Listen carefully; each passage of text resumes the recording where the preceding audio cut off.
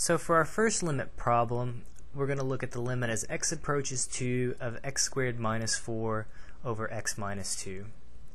And again, the idea is we're putting in numbers close to 2 and we're trying to see what types of numbers we get out.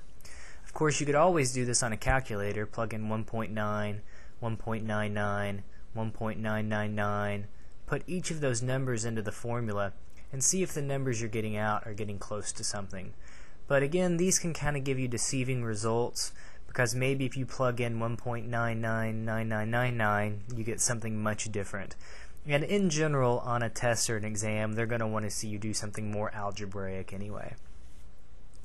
So to get started, again, you always try to make it x equals and substitute it in and see what you get.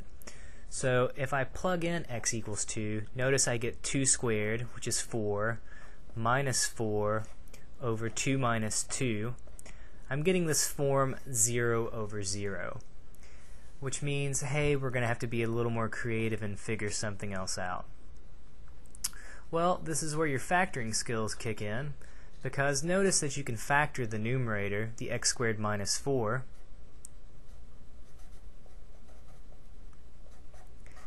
as x minus 2, x plus 2.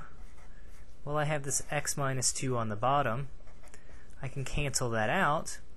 And this is what you do with limits. You try to do something algebraic so that you can simplify them.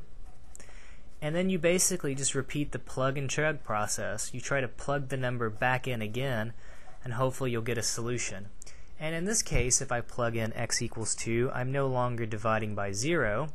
I'll get 2 plus 2, or 4. And that's the answer to my limit. It says the limit as x approaches 2 of x squared minus 4 over x minus 2 is going to equal 4. And if you graph the function x squared minus 4 over x minus 2, it's going to look just like the graph of y equals x plus 2, which is a straight line, except for it's going to be undefined at the value of 2, because that gives me 0 in the denominator. So I made a little graph here.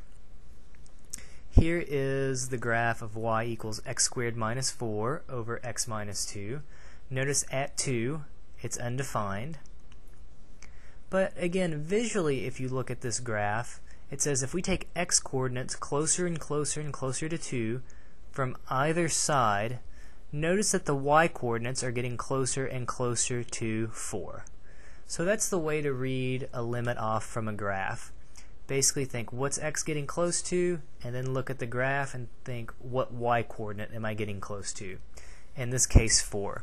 Notice it doesn't even matter that it's undefined at 2. That's perfectly acceptable when we do limits.